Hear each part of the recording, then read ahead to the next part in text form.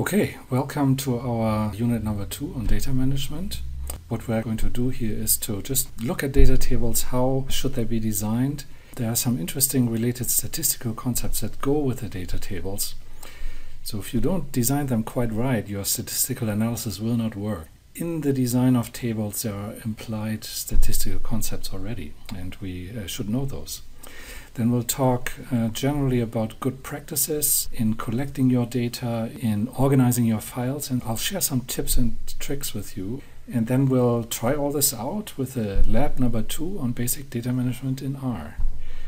Some people actually do everything in R, but I like the combination of using both Excel and R to do your data management and organization. So I think probably everybody has an intuitive sense of what a data table is. Maybe just to give a simple example, let's say we have a forestry experiment with a number of different sites. Maybe it's a harvesting experiment. So I have different forest stands in different locations in the landscape, and I put out some plots, and maybe then I try out different harvesting treatments. Let's call this A. And we randomize them, so we're going to get into this a little later in more detail. Maybe we have another treatment that's B. I'll just put them here in random places.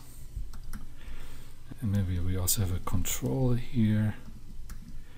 There it is, and I forgot the last one here, but we can do that too. And so you can now go ahead and record what you observe at these different sites. Let's maybe call this site 1, this is site 2, and this is site 3. So I think it would not be unreasonable to whip out Excel and write this in a nice orderly way, just like I've done it here with the color-coded harvesting treatment. And then we record the occurrence of a red-listed species of interest, just to give an example. So we have a count of 12 under harvesting treatment A for this plot and so on. So they are repeated. And we also do it at different sites so that we have some representation for different conditions that we find through the landscape. So I'm just going into the field. I survey those plots that I put out there. And then I'm going to enter my numbers here. Maybe 21 here, only 6, 8 from there, and so on and so forth. So you can do it like that. Just to give you an example, this is actually not uncommon. This is a data set that collaborators from South America sent to one of my students. So that's exactly what they've done here. They have their treatments, they have a series of trials, and everything is color-coded, and treatments and measurements are recorded in this type of format. But this is actually not a particularly good way to enter your data. It's actually good to have these site layouts, but you're creating a world of trouble for yourself by entering the data like this. So what you want to do instead is enter your data in a standard data table format. And let me create a little bit of space here. So we're going to create a standard data table. And it looks like this.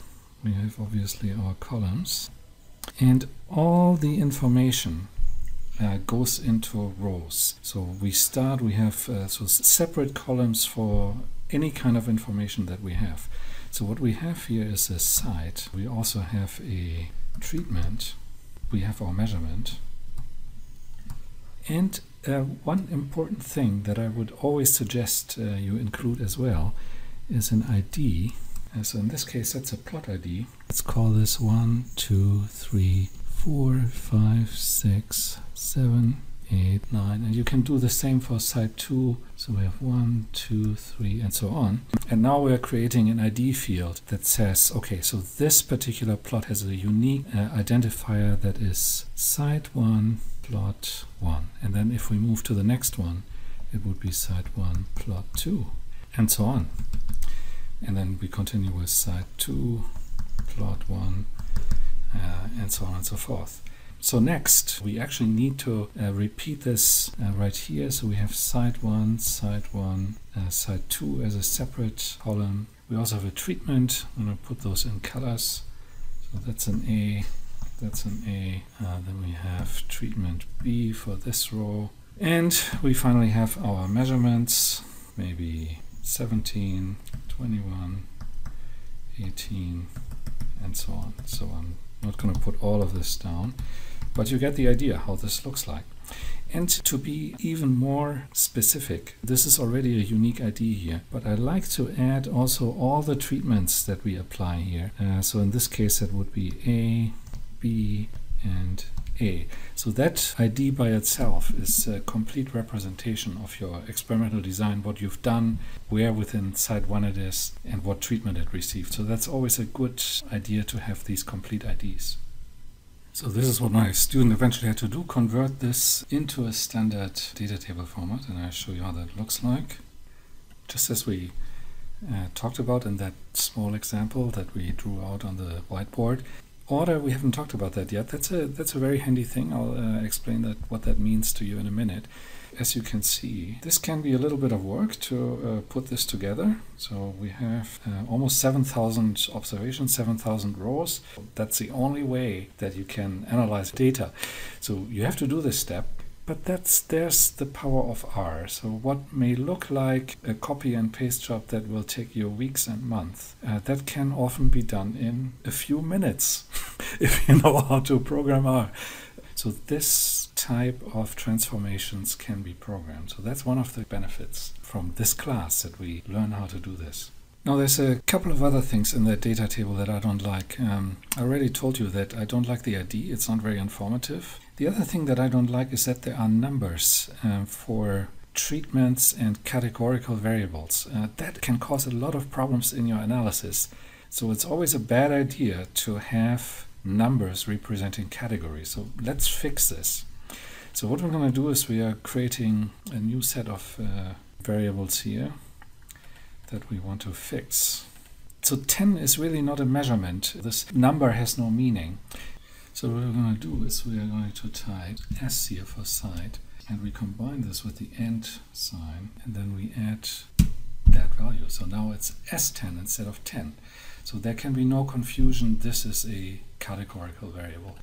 And we're going to do the same with the wrap and with the seedlot here. I'll just pause the video so that you don't have to watch me type. The other thing that we can also do now is create a better ID. So I'm calling this ID 2. We have the different cells, A1 and then we have a little dash. Then comes the next cell we are interested in with a little dash. And if we hit enter, then we have this unique ID that captures all the information in the experiment. What we can do now is highlight this whole thing, double click the corner, and we have a proper data set with informative IDs, what's called a factor variable or class variables for the variables that are actually not numeric, that are not measurements. So now these are formulas, and in order to get rid of the formulas and make this permanent, all you need to do if you work with a CSV file is to save this file.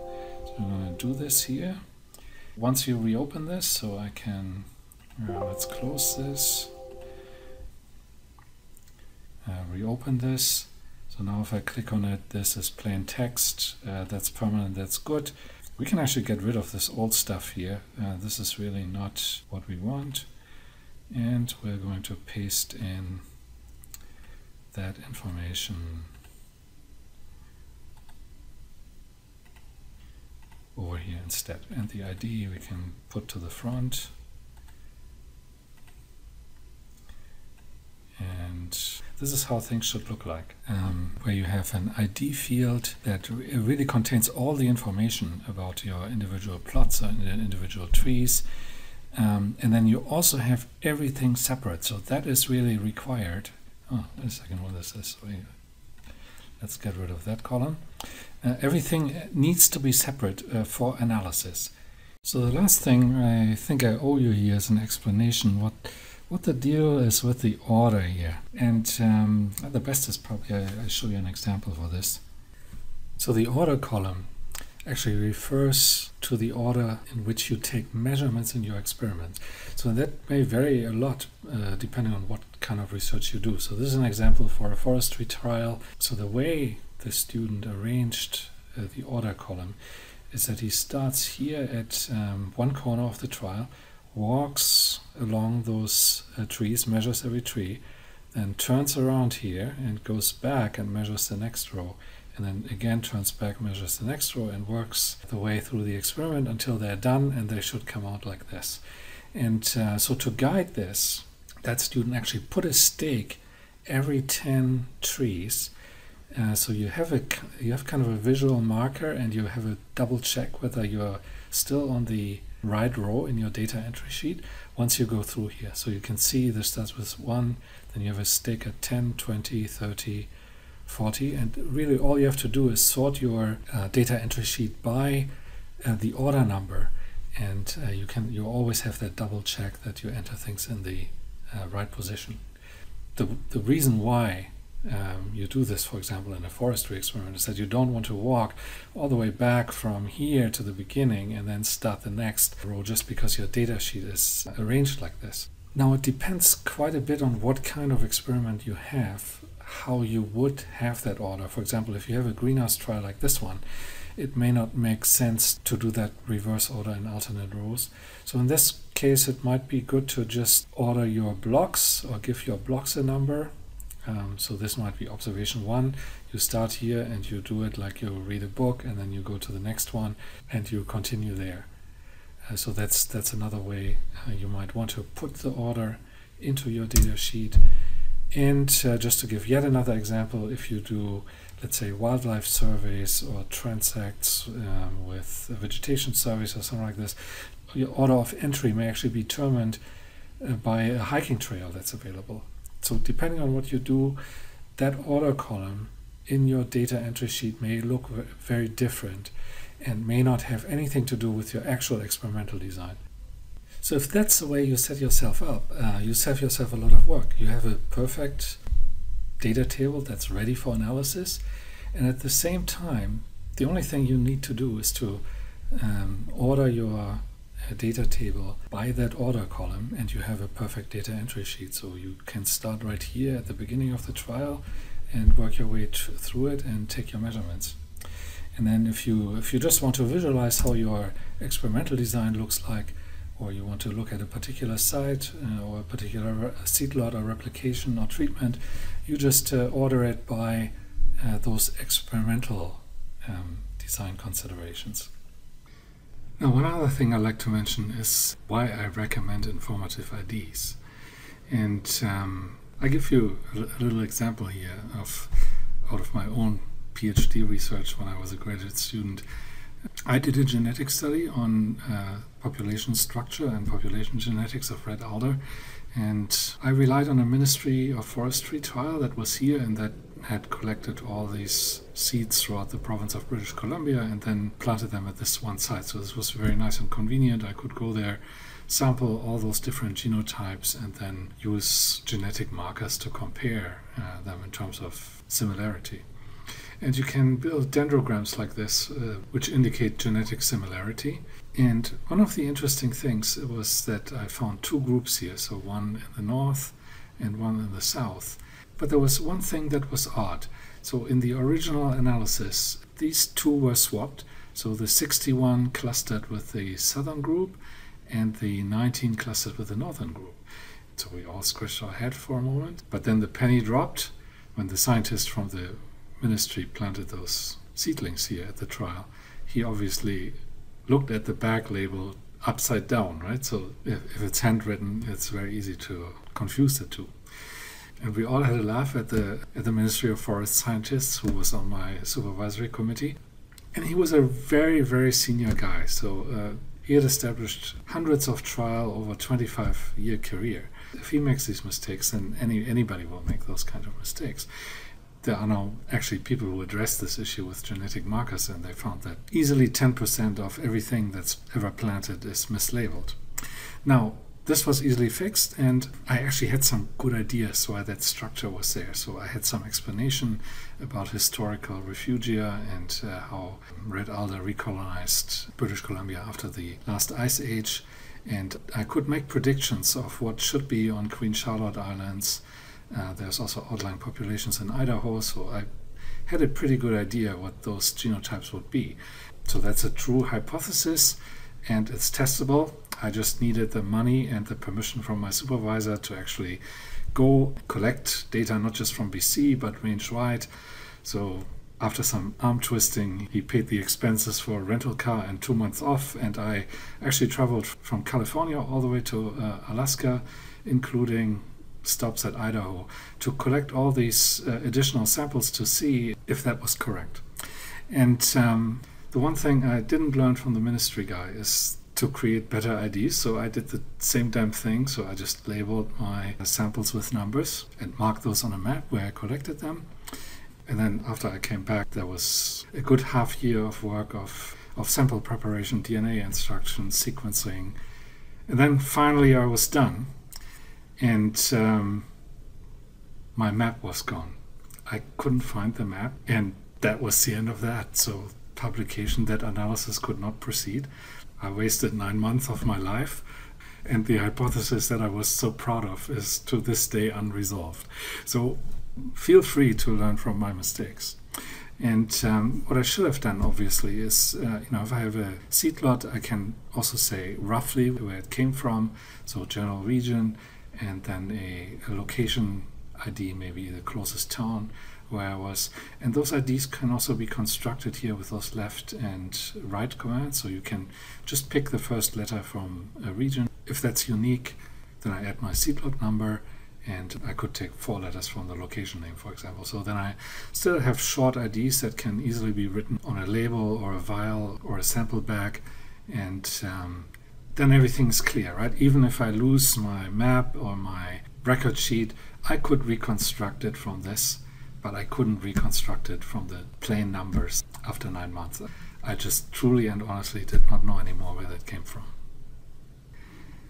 And while I'm at it, I might as well give you another general tip, another mistake of mine that sunk another thesis chapter. I really had quite a bit of a hard time. That was related to my file management and file organization.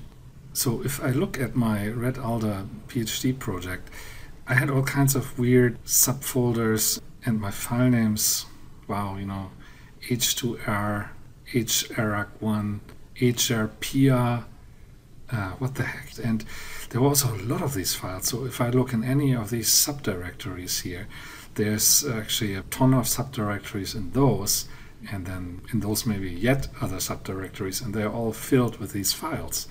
And that actually turned out also to be a little bit of a problem, because at some point I had to defend because I was running out of money and running out of time.